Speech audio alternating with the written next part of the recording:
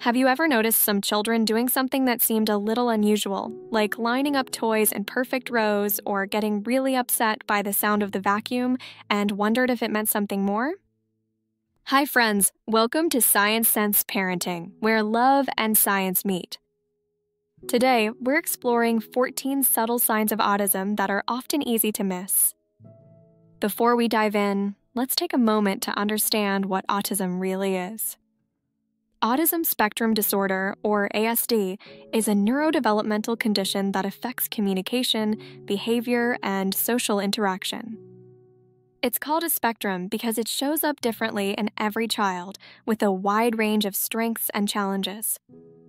By around 12 months, most babies begin using simple gestures like pointing, reaching, or waving, often without needing to be taught. When these early forms of communication are delayed, used differently, or missing altogether, it may affect joint attention and social connection. By 6 to 9 months, babies typically begin making consistent eye contact, one of the earliest ways they connect with others. When this is limited, especially during everyday moments like play, feeding, or cuddling, it may signal early differences in social and emotional development. Most young children 12 months to 2 years old naturally mimic what they see, from silly faces to clapping hands or pretending to talk on the phone. When imitation is limited or absent, it may suggest differences in how social cues are processed, which can impact both bonding and learning. By 18 to 24 months, most children begin speaking and combining words in meaningful ways. While children develop at different rates, consistently repeating the same sounds, phrases, or questions, particularly without clear meaning or connection to what's happening around them, may be a meaningful cue in development. This speech pattern, known as echolalia, is common in many children on the autism spectrum. On its own, it isn't always a cause for concern, but when it appears alongside other signs, it may indicate autism spectrum disorder. Some children flap their hands, walk on their toes, spin in circles, wave their fingers in front of their eyes, behaviors known as self-stimulatory actions, or stimming. These movements are often soothing and can help children regulate their emotions or sensory input. While some repetitive movements are typical in babies and toddlers, stimming that is especially frequent, intense, or continues well beyond early toddlerhood may signal differences in how a child processes the world and is worth paying attention to. Some children are highly sensitive to sensory input, reacting strongly to lights, sounds, textures, certain smells, or foods. Others may seem underresponsive, barely noticing loud noises or even pain. These patterns, whether heightened or muted, can appear as early as 6 to 12 months and are often mistaken for harmless quirks. Research shows that sensory processing differences affect up to 95% of children on the autism spectrum and may involve intense or unexpected reactions across the senses or strong preferences for specific sensory experiences. By 18 to 24 months, most children begin exploring pretend play, like feeding a doll or pretending to drive a toy car, showing creativity, imagination, and social engagement. If this stage hasn't appeared by 48 months and play stays limited to repetitive motions or strict routines, it may reflect differences in how the child experiences and interacts with the world. This can include playing with toys the same way every time, focusing intensely on specific parts like textures or moving pieces, or lining up toys in precise patterns. According to the Child Mind Institute, these behaviors can be subtle signs that a child is more drawn to objects and patterns than to people or imaginative play. By 30 months, most children begin engaging in simple social interactions. While some may be naturally more independent, a consistent lack of interest in shared play by 36 months, such as taking turns, handing over a toy, or joining others in simple games, may suggest challenges with social reciprocity.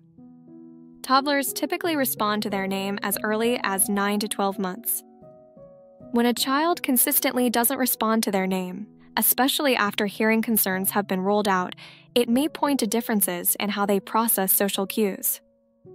By around 24 months, most children begin to show awareness when others are hurt or upset. When this kind of empathy is rarely seen, it may reflect differences in how a child experiences and responds to emotions. While emotional needs vary from child to child, toddlers who rarely seek comfort when upset or seem unaffected by a caregiver's departure or return may be showing challenges in forming emotional connections. Between 18 and 24 months, some children may lose words they once used or stop doing familiar gestures like waving or pointing. This type of developmental regression is uncommon, but when it happens, it can be one of the more heartbreaking signs. And it's a crucial time to seek support from a professional. By 18 months, most children begin saying words, and by age 2, they're combining them into simple phrases. If some children aren't speaking or are significantly behind, it may be a developmental sign worth exploring further. By around 18 months, most toddlers start pointing to share something they find interesting, like a bird outside or a favorite toy, and they'll often look back at you to see if you're noticing it too. This back-and-forth moment is called joint attention, a key part of early social development. When this doesn't happen, it may signal differences in how a child connects and communicates with others. By 9 months, babies usually begin showing clear facial expressions like happiness or surprise. When these emotional cues are limited or absent, it might reflect differences in early social communication.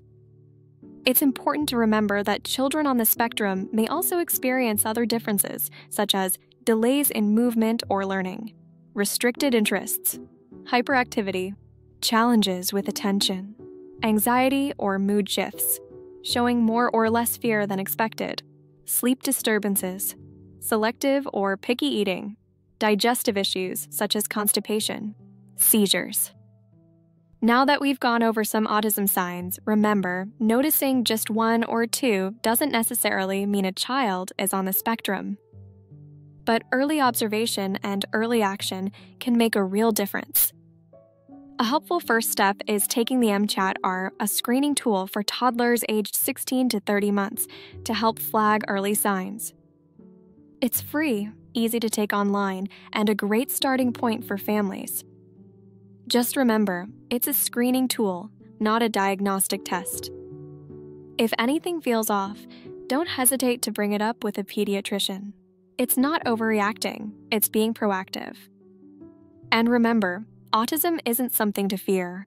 With the right support and understanding, many children on the spectrum grow into thriving individuals.